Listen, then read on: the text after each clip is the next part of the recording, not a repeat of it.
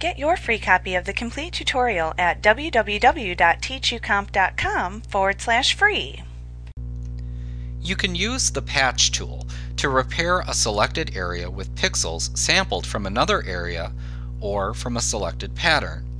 This tool also attempts to match the texture, lighting, and shading of the sampled pixels to the source pixels. You can also use the patch tool to close isolated areas of an image. It's important to note that when you make the sampled selection with this tool, you'll find the results are improved if you select a small area to produce the best results.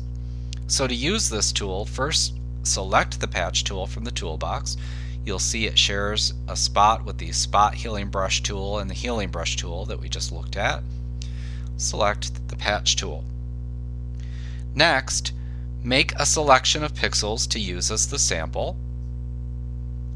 So you use this like your other selection tools. We just click and drag around like that.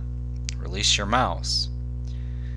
Then make sure you have destination selected up here up in the options bar, and use the tool to just click those sampled pixels and drag them right onto the area you want to heal.